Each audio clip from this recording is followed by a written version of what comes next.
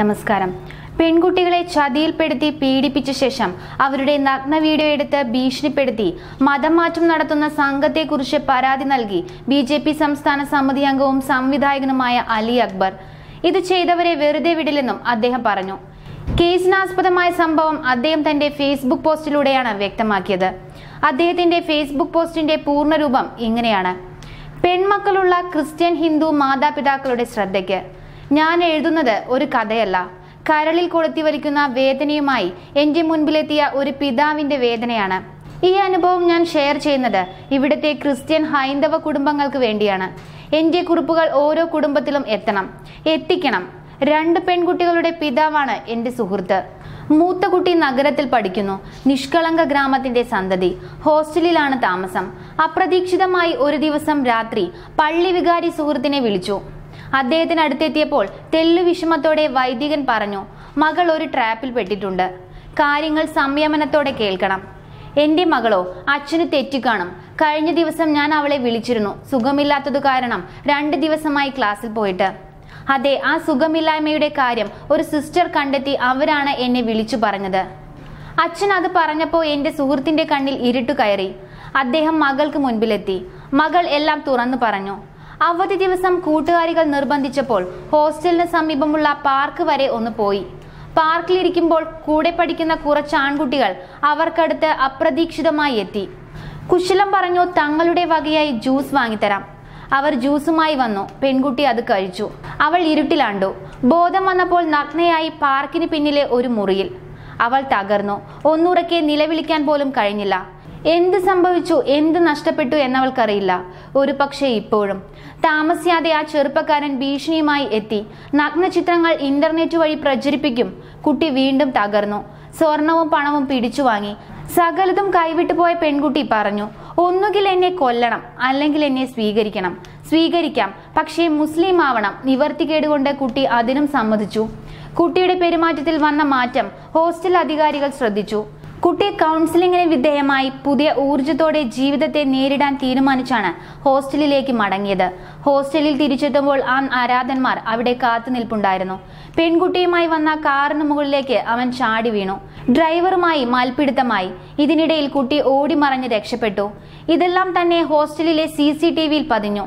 ഇത്രയും കേട്ട് കഴിഞ്ഞപ്പോൾ പിതാവ് തളർന്നു. പക്ഷെ പതറിയില്ല. പോലീസ് സ്റ്റേഷനിലെത്തി പരാതി നൽകി. നടപടി കാത്തിരുന്നു. പക്ഷേ ഒന്നും സംഭവിച്ചില്ല.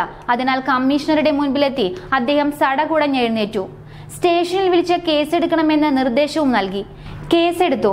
ഭാഗ്യത്തിന് ഒരു ഓഫീസർ ജാമ്യം കിട്ടാത്ത വകുപ്പിട്ട് കേസ് രജിസ്റ്റർ ചെയ്തു. SI ഏമാന് അത് പിടിച്ചില്ല. പക്ഷേ ഓഫീസർ പിന്മാറിയില്ല. അടുത്തത് മെഡിക്കൽ ടെസ്റ്റ്. ആദ്യം മെഡിക്കൽ കോളേജ് എന്ന് പറഞ്ഞു. പുറപ്പെട്ടപ്പോൾ മറ്റൊരു ഹോസ്പിറ്റലിൽ. ഒരു ഡോക്ടർ കൃത്യമായി പരിശോധന നടത്തി. പൂർത്തിയാക്കുമ്പോൾ മറ്റൊരു മുസ്ലിം ഡോക്ടർ ഓടിയെത്തുന്നു. വെട്ടും കുത്തും നടത്തി റിപ്പോർട്ട് മറിക്കുന്നു. പിണറായിയുടെ പോലീസിനെ കുറിച്ച് പിതാവിന് സംശയം തുടങ്ങി. പെൺകുട്ടി 164 പ്രകാരം മൊഴി കൊടുത്തു. കേസ് മുൻപോട്ട് കൊണ്ടുപോകാൻ കോടതി ഉത്തരവിട്ടു. പിണറായി പോലീസ് അനങ്ങിയില്ല. പിതാവ് വീണ്ടും കമ്മീഷണറുടെ മുൻപിൽ. കമ്മീഷണർ ഇപ്പോൾ പഴയ കമ്മീഷണറല്ല. പെരുമാറ്റത്തിൽ ആകെ മാറ്റം. നിങ്ങളുടെ കുട്ടിക്ക് ഒന്നും സംഭവിച്ചില്ലല്ലോ, ഭാഗ്യം. കീഴുദ്യോഗസ്ഥനെ വിളിച്ചു. കീഴുദ്യോഗസ്ഥൻ, ഓനൊരു പാവം കുഞ്ഞന സാറേ, ഒന്ന് വിരട്ടിവിടാം. പ്രതി പാവം കുഞ്ഞനാവുന്നു. കേസ് കുഴിച്ചു മൂടപ്പെടുകയാണെന്ന് പിതാവിന് മനസ്സിലായി.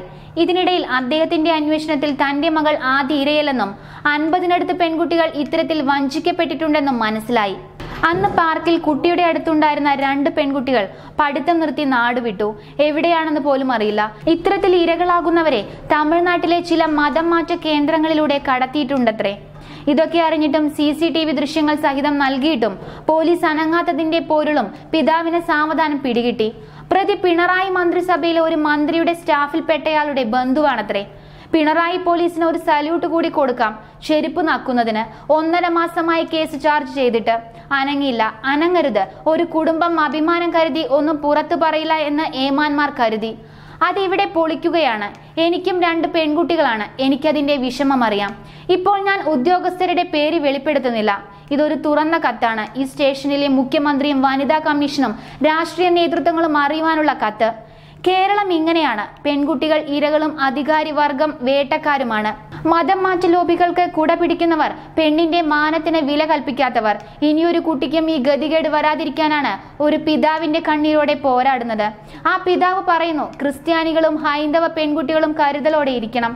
എത്ര സുഹൃത്തുക്കളാണെങ്കിലും എവിടെ വെച്ചാണെങ്കിലും ആഹാരപാനീയങ്ങൾ തന്നാൽ കഴിക്കരുത്. ആ പെൺകുട്ടി എപ്പോൾ വേണമെങ്കിലും കിഡ്നാപ്പ് ചെയ്യപ്പെട്ടേക്കാം. പിതാവിന് ആ പേടിയുണ്ട്. അദ്ദേഹം ഹൈക്കോടതിയെ സമീപിക്കാൻ ഒരുങ്ങുന്നു, നീതി തേടി. അതിനു മുൻപ് ജനങ്ങൾ അറിയണം, കരുതലുണ്ടാവണം. ആ കുടുംബത്തിന്റെ അവസ്ഥ അറിയാമല്ലോ, അവരോടൊപ്പം ഉണ്ടാവണം. നടപടിയായില്ലെങ്കിൽ നാം മുന്നോട്ടിറങ്ങണം. എന്റെ കുറിപ്പ് കേരളത്തിലെ ഓരോ കുടുംബത്തിലും എത്തണം. പ്രതി ഉന്നത സ്ഥാനത്തുള്ളവരുടെ ബന്ധുവാകുമ്പോൾ പോലീസ് എവിടെ നിൽക്കുമെന്നറിയാലോ. CCTV ദൃശ്യങ്ങൾ സഹിതം ഇനി പുറത്തുവിടേണ്ടി വരും. അതിൽ പ്രതിയുടെ ചിത്രങ്ങളും ഉണ്ടാവും. പ്രതിയുടെ പേരുണ്ടാവും, സ്റ്റാഫിന്റെ പേരുണ്ടാവും, പോലീസ് ഏമാന്മാരുടെ പേരുണ്ടാവും. നടപടിയായില്ലെങ്കിൽ, അറസ്റ്റ് നടന്നില്ലെങ്കിൽ ഈ വിവരം കേന്ദ്രത്തെ അറിയിച്ചു കഴിഞ്ഞു. ഈ കേസിൽ NIA അന്വേഷണം ഉണ്ടാവണമെന്നും അദ്ദേഹം പറഞ്ഞു. ഏതൊക്കെ രാഷ്ട്രീയ നേതാക്കളോ അവരുടെ മക്കളോ ഇതിൽ ഇടപെട്ടാലും കേസുമായി മുന്നോട്ടു പോകുമെന്നാണ് അദ്ദേഹത്തിന്റെ നിലപാട്. പെൺകുട്ടികളെ ചതിയിൽപ്പെടുത്തി പീഡിപ്പിച്ച ശേഷം അവരുടെ നഗ്ന വീഡിയോ എടുത്ത് ഭീഷണിപ്പെടുത്തി മതമാറ്റം നടത്തുന്ന സംഘത്തെക്കുറിച്ച് പരാതി നൽകി BJP സംസ്ഥാന സമിതി അംഗവും സംവിധായകനുമായ അലി അക്ബർ. ഇത് ചെയ്തവരെ വെറുതെ വിടില്ലെന്നും അദ്ദേഹം പറഞ്ഞു.